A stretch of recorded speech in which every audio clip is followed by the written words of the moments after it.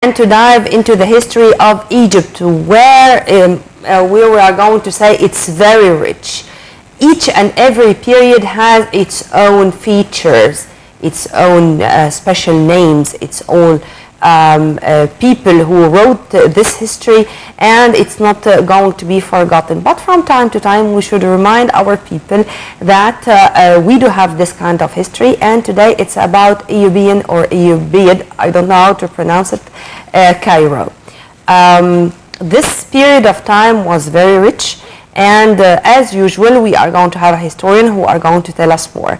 Mr. Samir Abbas, thank you very much for being with us, sir. Glad to be with you today. Good morning, Dr. Abbas, and let's first talk about the origin of the Ayyubid dynasty.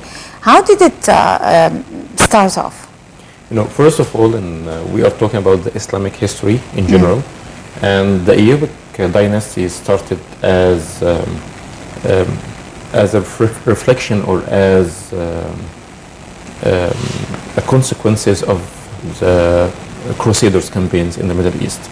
So that was a big challenge of the Middle East, the Crusader campaigns, and the Crusader campaigns, they have advantage of the divided Muslim power in that time. We are talking about nearly around 11th, 12th century, and there was a rise of a new dynasty, and the new dynasty was based in Iraq and Kurd area.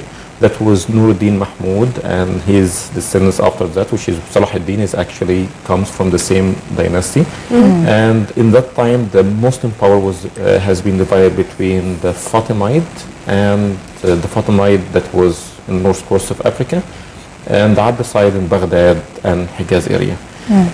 Because of these divisions, the Crusaders campaigns took advantage of the situation and took over the Holy Land, which is Jerusalem.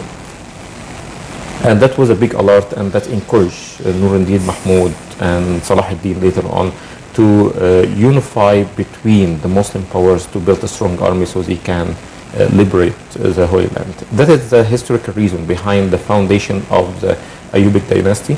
There was a serious problem. And why Cairo was the capital for the very first part or the very first period of the Ayyubid dynasty?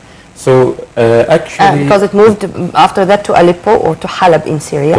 So most of their operation that was in Syria, you know, and the same like the citadel we have one of the famous attractions. We will talk about it more in more details from the Ayyubic dynasty in Cairo. And they were of Kurdish origin, as far as I remember. Of Kurdish origin, yes. Yeah. So they were a similar citadel in Syria as well. And Salah ad-Din, he might have more interest, more strategic reasons, you know, to put more interest in the Syrian front, because that was close to the Crusaders. But just giving a small note about the Crusaders, because the interesting thing about the Crusaders that this name not given to them until the 17th, 18th century, not before.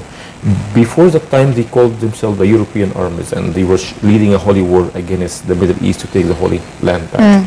And they make a very good media propaganda for their campaigns, you know, based on false news about how the Christian pilgrims treated in Jerusalem. And that's, by the way, that's an eye of the contemporary European historians, not even the Arab historians. The European historians, they are claiming the European armies, the Crusaders, as not fair in dealing with this case. And even some of the European historians today, they said that the main reason of European or the Crusader campaigns, it had nothing to do with the religion. It was mainly because of economy. There was a collapsing economy in Europe at that time, high inflation rate, and that was the best way to divert the public opinion away the inner problem by creating a war elsewhere.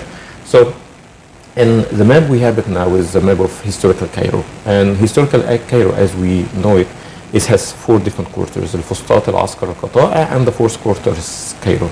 That was all, or Qahira, that was all built before Salah ad-Din made it to Egypt. And Salah ad-Din contributions to that is to build a wall. Instead of having each one of these quarters has a wall on its own, he built a wall to contain or to put all of the 4 quarters together in one district and one city, and that is his big contribution. And there was a key element in this wall, that was a citadel, which is he built it in order to protect the entire city. So the location, you know, talking about the citadel is the most important attractions or historical building from the Ayyubic dynasty in Egypt.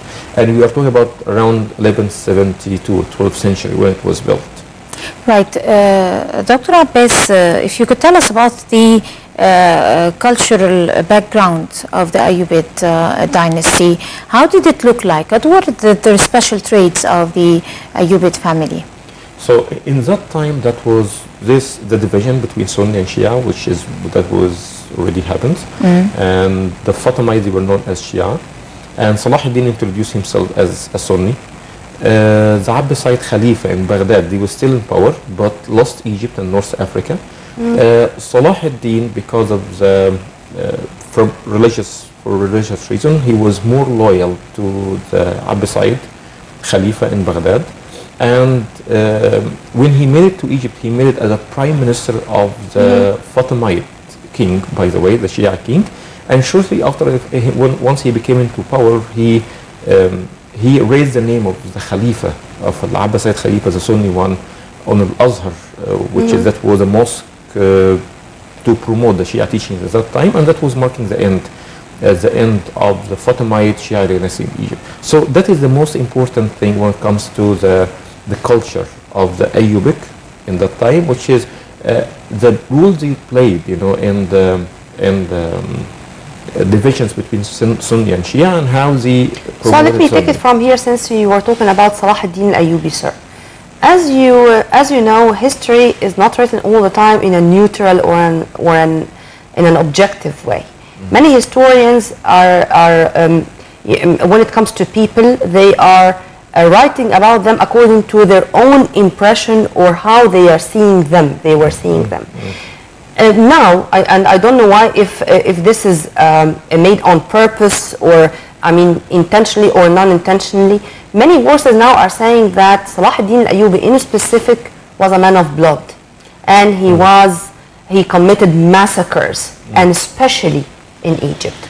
So if this is true, because I really cannot understand how we are all the time studying Salah ad-Din al-Ayyubi as a hero, the only leader, to be accurate, who was able to save Al-Quds or Jerusalem, and in the same time to have another side of the coin saying that he's a killer.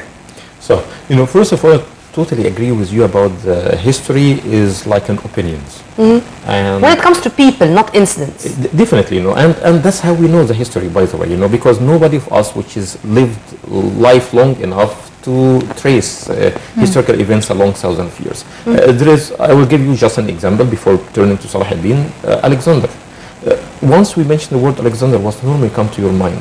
Alexander the Great, Al-Iskandar al-Akbar, which is, that's from my perspective the only reason he was called Alexander the Great, because the history was written by the historians, which is made very well from his own backgrounds. But that was a great massacre, that he was really a tyrant, and he wiped entire villages in his campaigns. Anyway, moving to Salah ad-Din, I totally agree with you in the point that the history is like an opinion and have an influenced by the history writers. And in our search about to get as close as possible from what happens in reality, it is nearly impossible to know exactly what happens in reality, but we have to get different resources from a neutral perspective, not only from our backgrounds, from Western backgrounds as well. And the interesting thing that there is many of the fair Western historians, they are giving a high credit to Salah ad-Din for his good values in life and for what he've done for religious tolerance in Jerusalem. They even said that Salah ad-Din is much more tolerant than other kings, European kings. They were controlling Jerusalem before him. And that's, of course, that's a big subject to talk about, but European historians, they claim that Salah ad-Din, so, those who are calling Salah ad-Din he was a bloody massacre, they might have a political agenda, for not only against this era, but against the whole Islamic era. Unfortunately, the word Islam now, when it was handled in the Western media, unfortunately it is always associated with blood, with massacre, with suicide rumors, with very negative views. And that was part of the agenda as well, even to choose one of the most important leaders, which is highly appreciated, not only by Muslims, even by world leaders, and to attach negative thoughts to it. And there is an old movie which is known as Kingdom of Heaven. That is made in England. That's an English movie, an old one that was from nearly 12 years ago. That is made by completely Western productions, and they are showing very good examples of how Salah ad-Din as a leader, as religious tolerance, was there. And that was an example of some neutral resources. Where was he buried, and who succeeded him? I mean, the rulers. As far as he was buried in Syria. I don't know exactly where he's buried, to be honest, but as far as I know, he was buried in Syria. And succeeded him, actually, that was his brother Kamil in Egypt. And one of their most important achievements in Egypt, apart from the wall, is also the citadel. But before talking about the citadel, which is an important thing, and I wish we can have some of the illustrations, which is good for the citadel and the buildings inside. One of the great achievements of Salah ad-Din, from my understanding, is his main focus to get people together, not to divide them. And that's a huge difference between the thoughts of and the philosophy and the strategy of the Fatimid before him and Salah ad-Din. So the Fatimid, for example, when they built Cairo or Qahira as a new royal quarter, they went far away from all of the other quarters. When you look at the historical map of Cairo, so Fustat al-Askar al-Qata'a, that was built around the area of old Cairo now, and they went in the far northeast to build their quarter. Of course, it is not a big distance now because cars and modern life. And they built a wall, and they dedicated only for their army. So that's one of the walls of the citadel. Because when we mention the citadel, some people wrongly think that it's built by Muhammad Ali, because the famous mosque inside is Muhammad Ali Mosque, and but actually it's built by Salah ad-Din and completed by his descendants. And Muhammad Ali, he added a new section to the citadel, including his mosque as well. So, and as far as I remember, that he was a scientist, and he had a lab, something like that. He was fond of chemistry, in addition to be such a commander. An army commander. Yeah, he has a great respect for science, and that's one of the good qualities of the good leaders, by the way, which is those who appreciate science, because when you look at the modern civilizations of the West now, it is based on science, and the great Islamic civilization in its old age, that was based on knowledge and science. So Salah ad-Din main quality, he'd like to bring people together instead of having a separate and building a new quarter and putting his army like the Fatimids did. No, he said we have already 4 quarters, and he built a wall around them to put all of them together, unlike the previous rulers did. So, talking about the citadel, if you would like to dedicate some time for that, the citadel itself is the location. Is a genius location for choosing the location of the citadel.